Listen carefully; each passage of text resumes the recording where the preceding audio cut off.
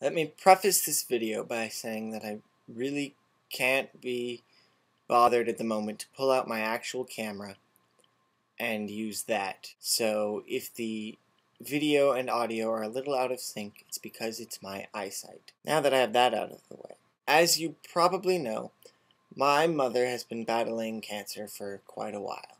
Well, at 8:15 last night, November 19th, 2008, she lost.